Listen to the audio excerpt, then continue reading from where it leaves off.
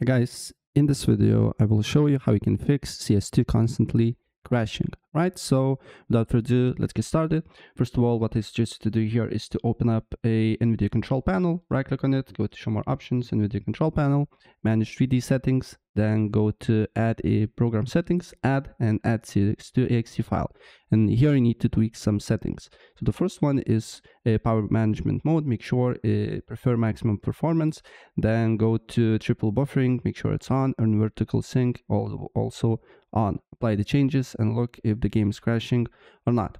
Next thing, go to settings, go to Windows Update, make sure your operating system is up to date, and then go to Nvidia app or other app.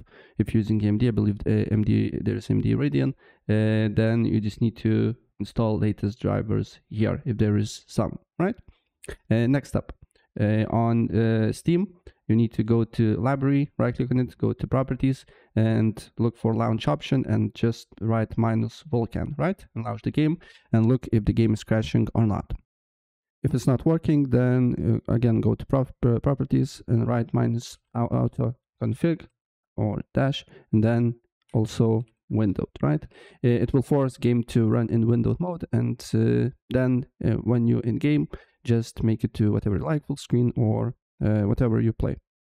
And this, if this do not work, go to installed files, browse, then you need to go to content, not content, game, bin, Win64, and delete the exe file. Delete the exe file, and then go back on CS2, go to press verify integrity of the game files.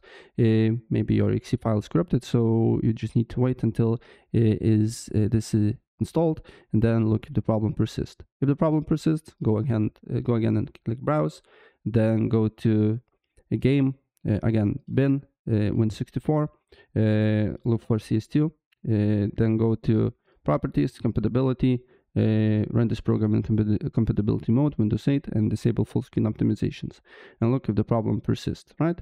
If the game do not open up after you apply these changes, go on properties, compatibility, and then disable these options, right?